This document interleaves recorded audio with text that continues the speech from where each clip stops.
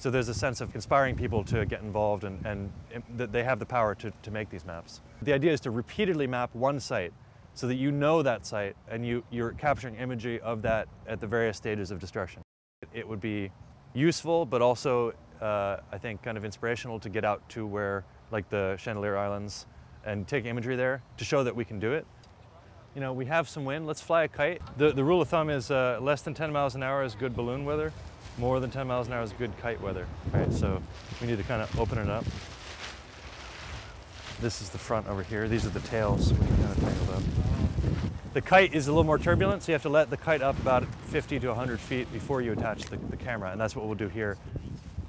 You just take like this packing tape and some of this string, and you tie it on. One thing that we optimize for when trying to come up with these designs is it simple enough that you can watch someone do it once and reproduce it? This is what the camera fits inside of. If it hits things, this actually provides a lot of protection, and then if there's any amount of wind, this stabilizes it quite well. It looks really low tech, but it works, and we've used it a lot of times and refined this. So this is very high tech. The script is on this little chip here. It's just a series of files, and it just tells the camera to take a picture every 5 seconds.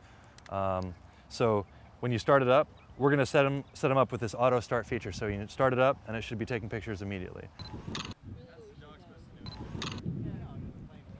If you have any kind of GPS, you know, turn on your tracker.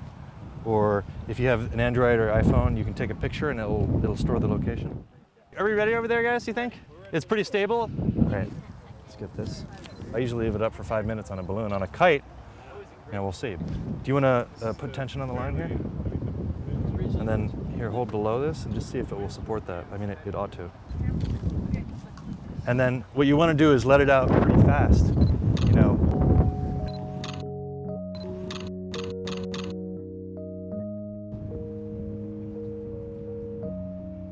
I think the more we get imagery published, the more money people are going to donate to get more imagery.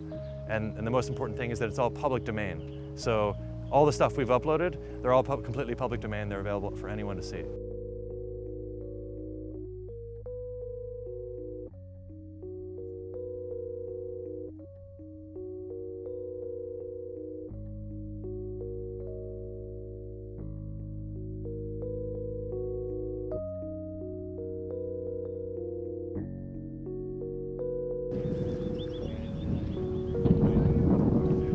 It's still capturing, yes. All right, so. All right, huh? Yeah, this is, oh, wow. Yeah.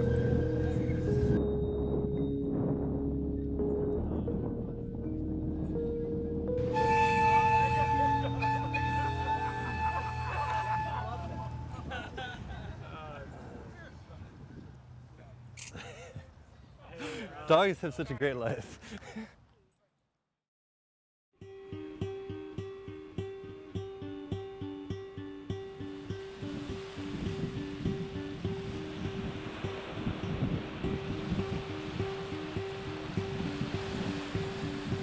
There's increasingly kind of a media blackout of the spill.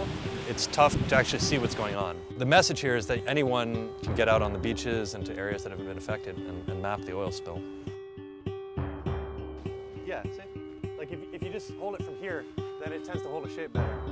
The idea is to get a lot of people involved in producing maps and then share all the information, like Wikipedia style, you know?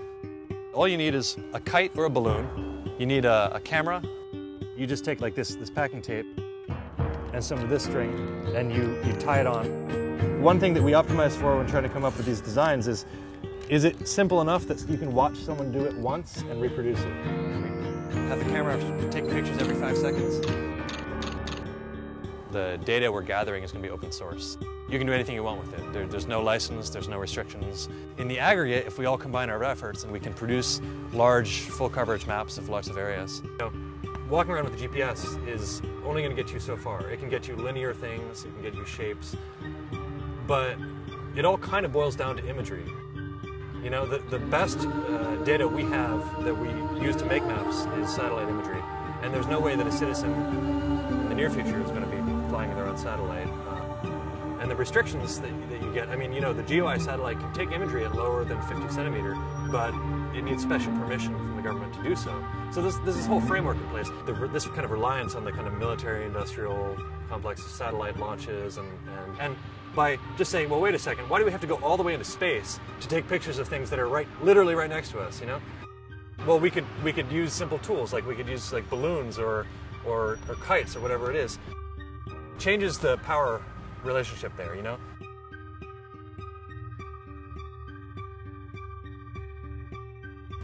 In this oil mapping project, it was Google that contacted us asking for imagery. Citizens who don't even have any particular GIS experience are getting out and producing imagery that is so good that Google wants it in their data set, you know? You know, we're flying the kites and getting the imagery, and it's literally the best out there. So the mapping we're doing is very focused on specific sites that are important to very specific people, very specific ecologies, and the ability to get it without asking anyone's permission is obviously pretty awesome. So 10, 15 years ago, it wouldn't matter if we could take pictures from a kite. There's no way to get it to people in any reasonable format, you know? But now you can open a web browser and then like zoom around in our maps, and that works. So yeah, in that sense, I think there's a lot of foundational software and tools that have been put in place over the past 10 years or so, without which this would be impossible. Yeah. This is the boat here. We actually use that to get the scale of the image. And this entire map, which is like this enormous, enormous image file, actually fits within a single pixel of the NASA daily MODIS imagery. You got some terns, some brown pelicans. You can see some of the reef here. And then, of course, these huge strips of oil. In the Google imagery, this doesn't even exist. And the oil is coming up from the southeast. So it hit the Chandler Islands before almost anywhere else, and is actually being deposited on there and then kind of getting squeezed through between the islands, which is, I think, what you're seeing here, where this huge amount of oil is coming around there. And you have a fairly clear area right here. So I just thought it was really dramatic to see this huge flock of birds just sitting on a sandbar surrounded by oil. You know?